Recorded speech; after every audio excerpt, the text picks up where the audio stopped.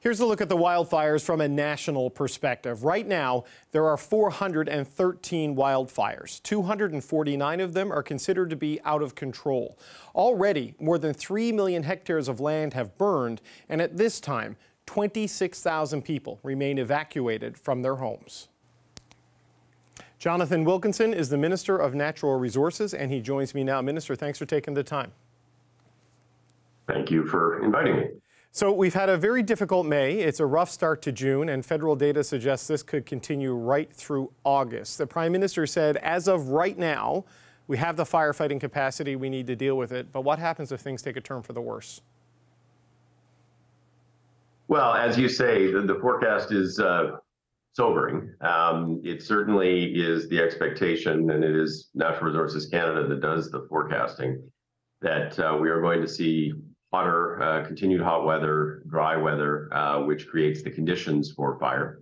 And so while you cannot say with certainty that this is going to continue or perhaps get worse, certainly the conditions are such that they would suggest that it is going to be a very challenging summer. We certainly are utilizing all of the resources that are available. As you know, most of those resources are provincial, the equipment and the people, but there is a coordinating center in Winnipeg that tries to ensure that we are using all of those resources and federal resources in as efficient a manner as possible, trading them across.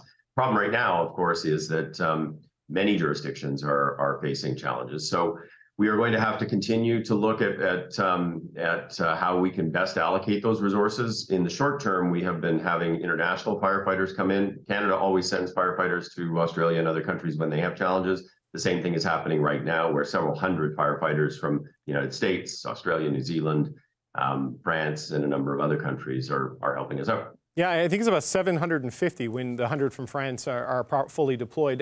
And it's great that your international allies or Canada's international allies can help. But when you look at the sheer volume of need, is there a need for a greater federal backstop of capacity? Because a lot of the provinces are stretched pretty thin financially, and when multiple provinces are burning all at once, there's only so much interprovincial cooperation that can happen. Well, absolutely. And I think this government has recognized that. I mean, look, climate change is driving this kind of behavior. This is the new normal. We are going to see challenges on a go-forward basis. And unless we actually start to mitigate emissions significantly, these are going to get worse. And so the federal government actually has put into place, just in the last few years, funds to be able to actually help the provinces buy needed additional equipment. We have put in place additional training resources. We have a number of programs running with Indigenous communities that will be expanded starting next year.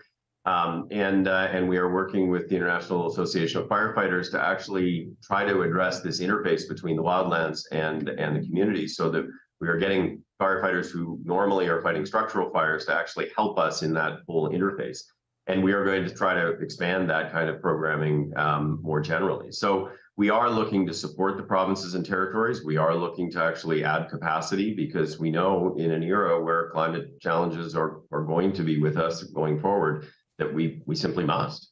But when you say this is the new normal, I mean, does that mean you believe we're going to have to sustain this level of firefighting activity basically every year going forward? Because there isn't any cooling of the planet that anybody has in their projections, right? I mean, do you think this is what May and June could conceivably look like every year from now? Well, even in the context of a warming climate, it's unlikely that every year will be a year like this. But what scientists will tell you is there will be more of these kinds of years than there would have been in the past. And sometimes they will get even worse. And that's true with fires, but it's also true with floods, and it's true with a whole bunch of other things that are driven by accelerating climate change. So we have to prepare ourselves. We have to prepare ourselves in terms of adapting to what is the new normal. I mean, we've been saying for a long time that we have to mitigate carbon emissions, and no doubt we do, because if we don't, we are going to make this problem even worse. But adaptation has become as important as mitigation. We are going to have to get used to the fact that these kinds of things are going to happen, and we're going to have to be prepared to address them. That means we need to double down on addressing the climate issue. How do we adapt, though, to wildfires, you know, especially when they're coming close to where people live? I mean, flood mitigation, you don't build on floodplains. We remap the floodplains. We change where we build structures. Hurricanes, you can build more resilient housing. How do you do it when it comes to fire, Minister? Because, you know, I don't know if there's a way you could mitigate what happened in Tantallon in Nova Scotia.